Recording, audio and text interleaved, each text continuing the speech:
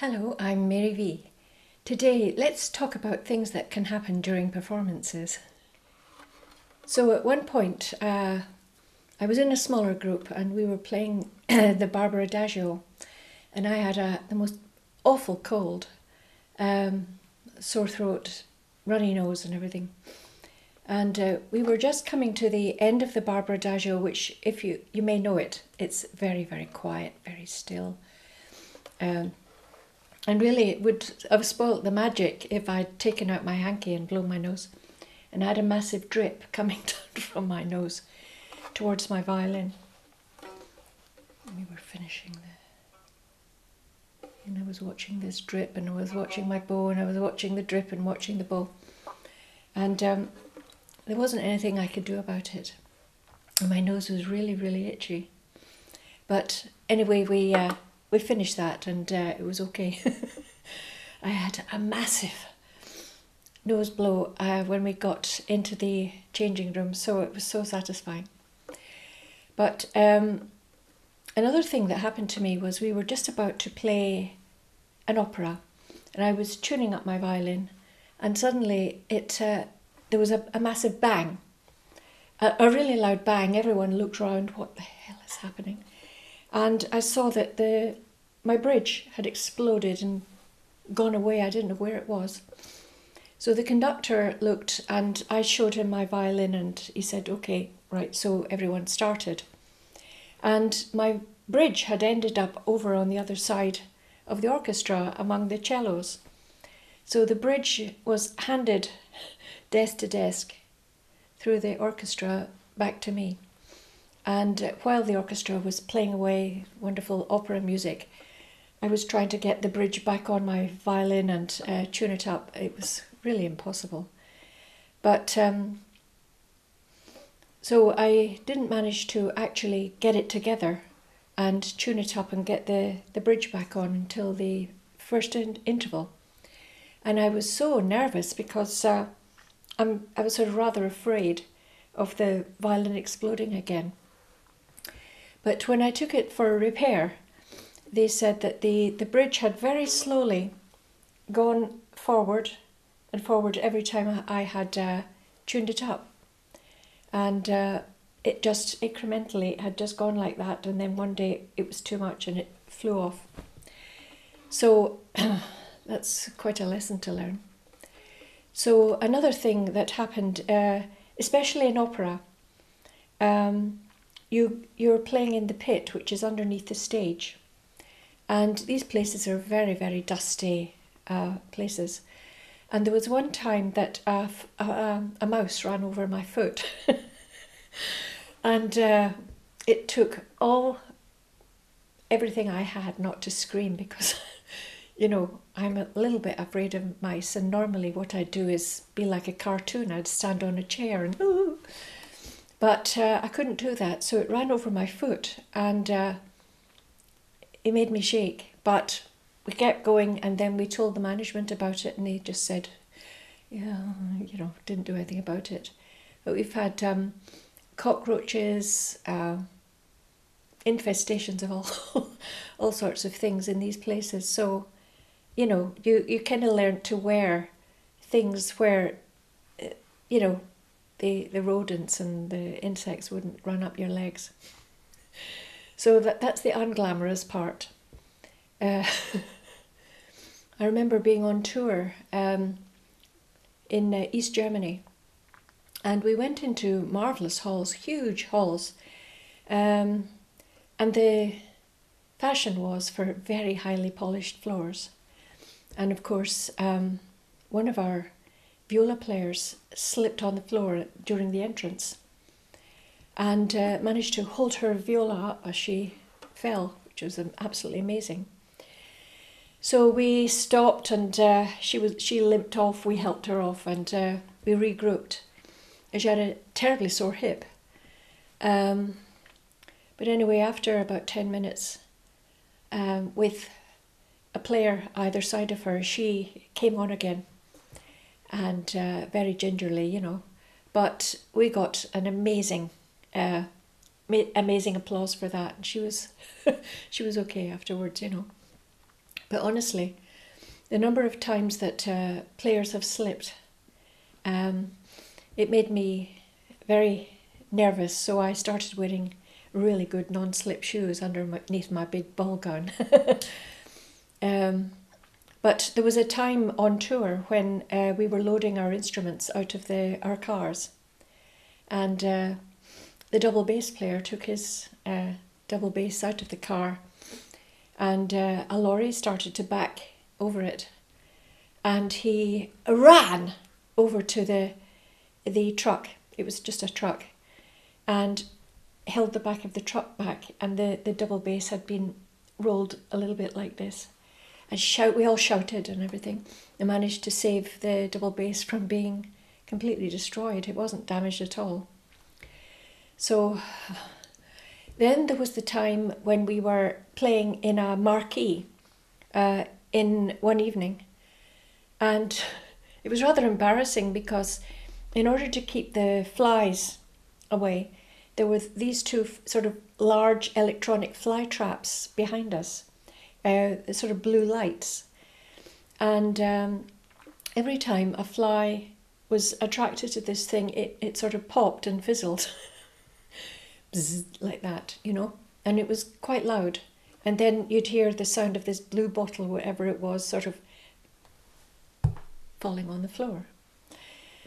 So we were playing glorious music, Mozart, and you know, all sorts of stuff, you know, interspersed with bzz, bzz, all night, you know, and the smell of the flies sort of baking, fizzling.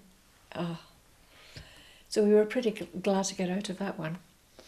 There was a concert I did where there was no way to it apart from over the hills, because it was in a fantastic isolated lighthouse, and that was amazing. We had to carry our violins, everything over the land, over to this lighthouse. Luckily it was in the summer, it was absolutely beautiful.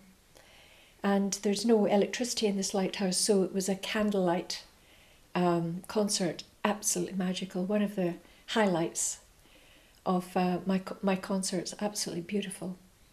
It was quite tough coming back afterwards, you know, in lamplight and torches and everything, but absolutely amazing. One of the best venues I've ever been in. One of the most difficult venues I've ever been in was actually in the BBC studio in Scotland, in Glasgow.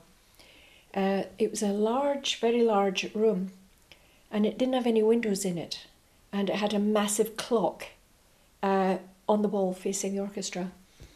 And it was extremely difficult not to look at this enormous clock with the seconds dragging, the minutes and the hours dragging along, and you were looking and you couldn't help looking until you were going to get your tea break. And, you know, the setup, there was no windows, there was no air.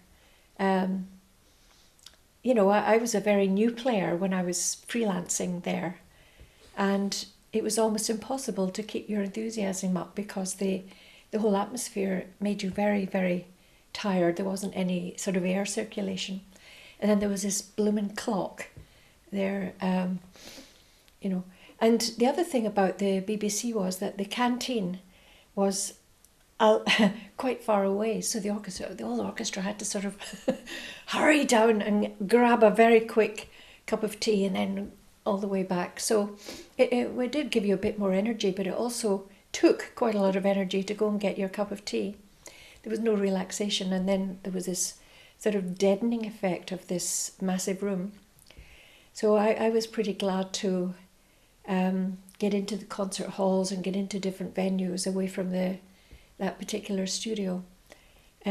It's all gone now, the BBC Scotland, in that particular building, it's all gone. There was one time when we were waiting to go on in a very, very small vestibule, and the whole group was crushed together in this small vestibule. And just before we went on, someone said, Mary, you've got the longest hair in the group. So I said, yes, I have. And then someone else said, yes, but Mary, you've got the shortest legs.